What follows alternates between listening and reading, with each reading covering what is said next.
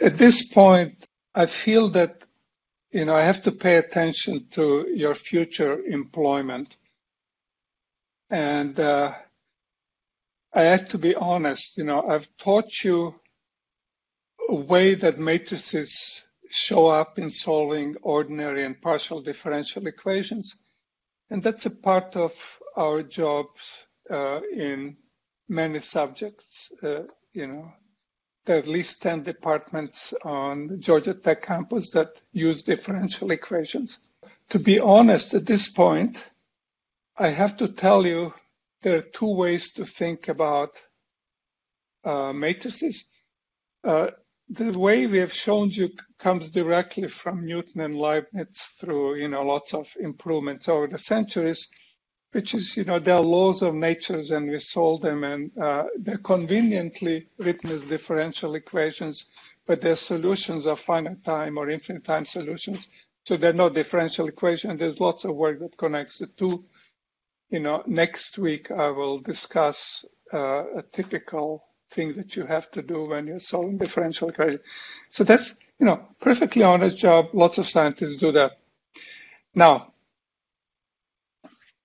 other scientists also in Howard Building generate humongous data sets.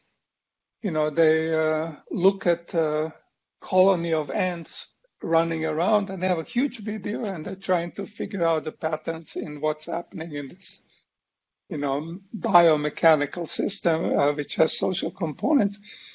So I have to teach you also how to you do that, and that's what I'll do on Thursday. That's called singular value decomposition, and it's source of great confusion for many physicists and everybody else because while in Newtonian world we compare phase space to phase space, we compare two states in phase space.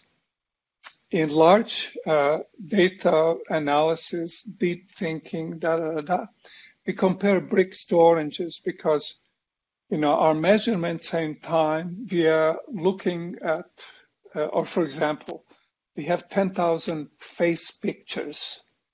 And on the vertical axis, we're trying to organize them by, are they squinting? Do they have noses?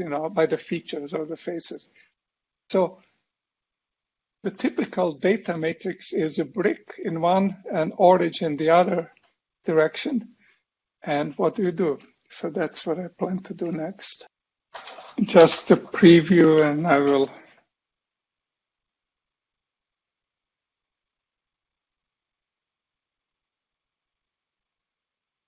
ignore this I, but just to remind you kind of things, and I put h bar equal to 1, doesn't matter because it works for classical. So this is called quantum evolution operator. If you take quantum mechanics courses, if you take chaos or ergodic theory courses, this has other names. So it's called Koopman.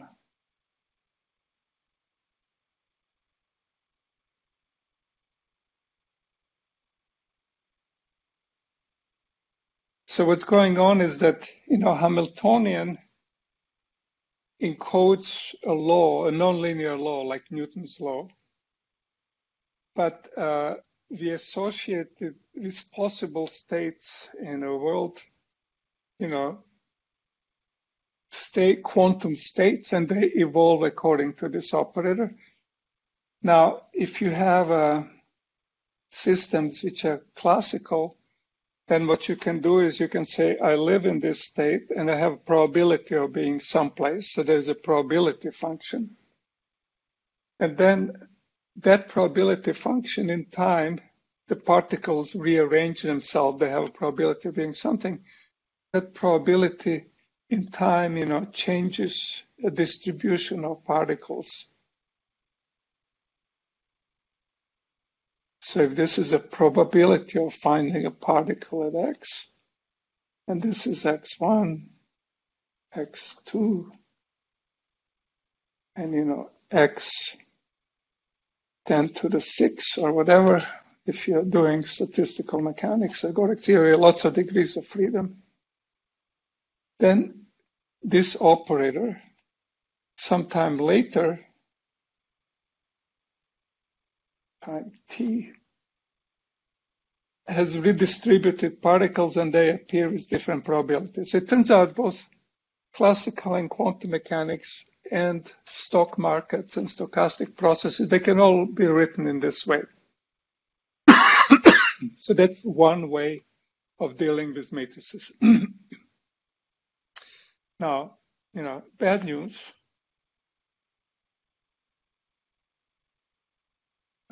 In general, so let's call this matrix M. Whenever we put it on computer, we put finite number of degrees of freedom, so it's not a function anymore.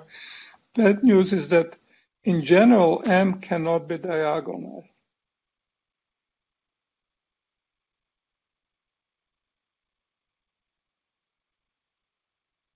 So lots of nature is described this way, but it's subtle, difficult, and something. Here comes, applied math or data science.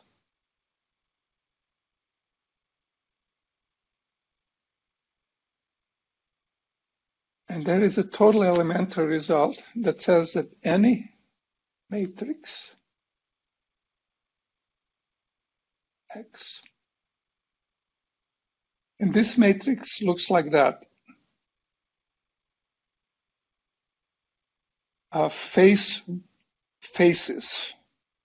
It doesn't even have time. Now, in our laboratory in town, this is typically in fluid dynamics, for example, this is a time axis. Time. And then our experimentalists take a snapshot. So this is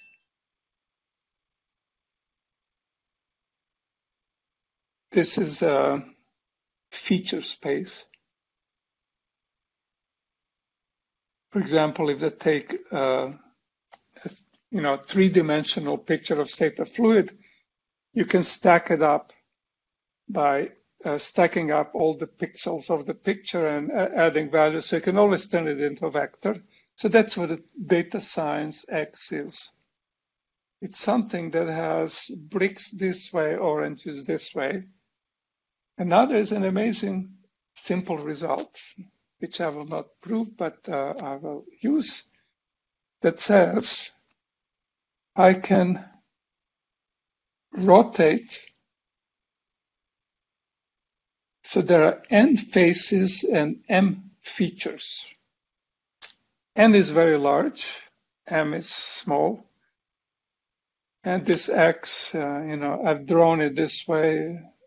This is X transpose in data science. This thing is very thin and very tall.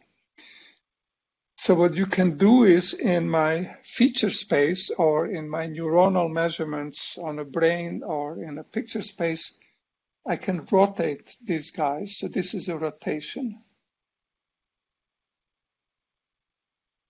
And this is an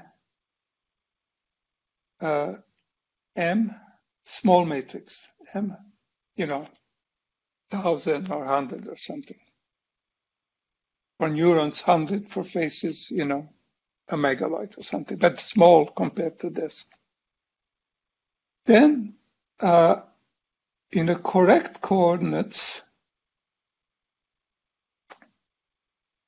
this data matrix is actually diagonal. So it has, sigma has a form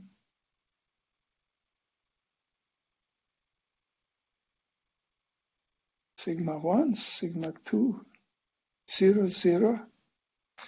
And because this is of size m, and this is very prestigious zeros, where sigma I is larger or equal to sigma I plus 1. So that's this thing.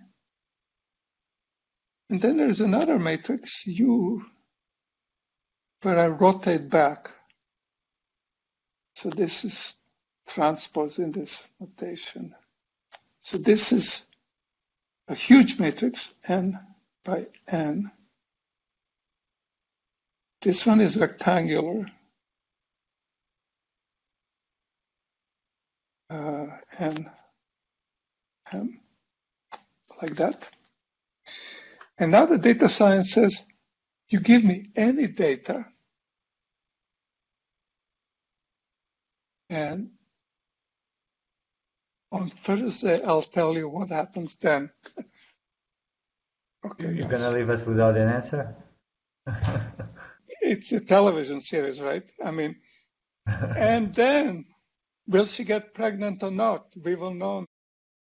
People stay away from campus, don't congregate. You live in a third world, nobody will protect you unless you protect yourself. Listen only to science in dealing with pandemic. What can I do? We're stuck in this situation. So please, do form groups, but either socially distance or online. Do spit once or twice a week because you help everybody by keeping track of this. That's all. Thank you. Have a good day. Bye-bye. Thank you.